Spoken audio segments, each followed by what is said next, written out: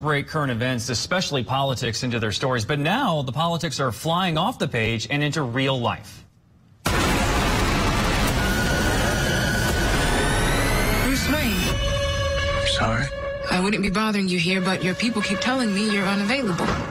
The Batman, one of the most anticipated movies this year, will not premiere in Russia today as initially planned. Warner Media announcing they're pausing its release in light of Russia's attack on Ukraine. Russia has often been featured in DC Comics, usually in a negative light. Joining me now to talk more about the significance of this is Alex Grand, founder of Comic Book Historians. Alex, thanks for coming on Morning Rush. How have Russian politics influenced comic book storylines, especially when it comes to Batman?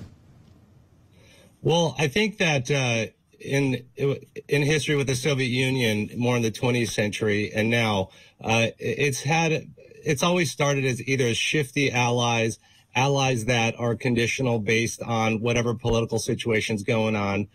Sometimes they're aligned, sometimes they're not. And then and that was going on from the late 60s with a character named Red Star versus the Teen Titans. It was like a shifty alliance. Toward the 80s, middle 80s, it was a little more positive with Mikhail Gorbachev around. Then the late 80s, there was a character named the KG Beast, created by the creator of Thanos, Jim Starlin, who was kind of a killer. And he was hired as a secret arm of the KGB to create chaos in our political system.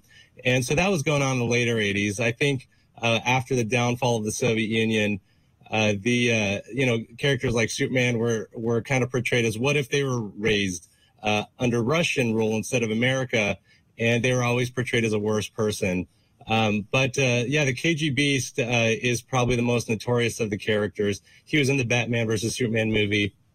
A real mortal enemy of Batman, made Batman question his own morals of if he wanted to kill him or not.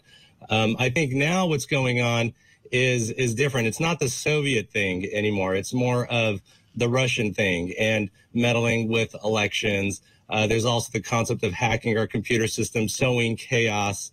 And so there's a new comic called Get Joker, where Joker, because he is an agent of chaos, is actually being funded by Russia to create chaos in America. Not necessarily that he's an ally of the Russians, but more that he has the money to kind of go crazy here. That's kind of more the new thought. Interesting creative concept there. So what has the reaction from Russian audiences been to Russia being portrayed in such a negative light?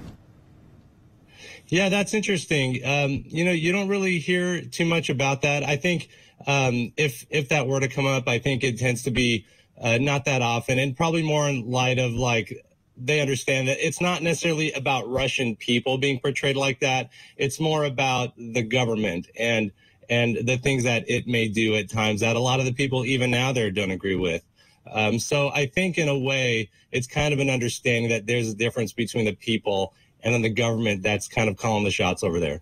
So we mentioned Warner Media is not releasing the new Batman movie in Russia. Is that going to hurt Warner's bottom line? I think the less people buy tickets will always have a negative impact on the bottom line. I think that it's markets like the United States and Europe and China that really tend to govern a lot of the box office success, though. Also, I think, right now the people in Russia are dealing with a lot of things. They might not necessarily all turn in to watch Batman as like it would be on more of a routine sort of day. So it might not affect them that much. I think right now when you have countries like Switzerland actually withholding funds from Russia as part of sanctions, I think then there's these private sector kind of sanctions that are also happening where, you have studios not releasing movies there, not showing support for what they're doing with Ukraine. I think it's going to be more of a civilized Western world kind of approach to how they deal with this. Before I let you go, it's been quite a heavy week here with this Russian invasion, so I want to end on a lighter note.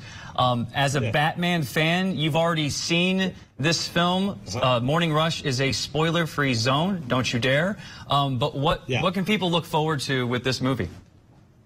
Yeah, it's great. It's a new visual concept of Batman. I loved Michael Keaton as Batman when I was a kid, but this offers like a fresh take. It's more on the detective side. There's definitely a feeling of an art form being depicted, like a darker art form with Gotham.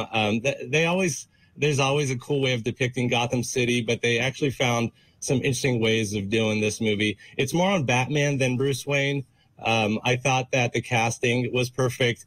Robert Pattinson's very good. I think he'll definitely establish his own legacy as Batman. What's your order? You got Michael Keaton at the top. I'm a Christian Bale guy. Yeah. Well, Christian Bale was great at that, right? And he had 3 movies to prove himself. So I definitely feel like I'm more of a Keaton guy technically, but Bale was really impressive in those 3 movies. There's obviously a look at all the different Batmans over time. Quite a few of them. Mm-hmm. Comic book historians founder Alex Grand. Thanks for your time, sir. Appreciate it. Thank you.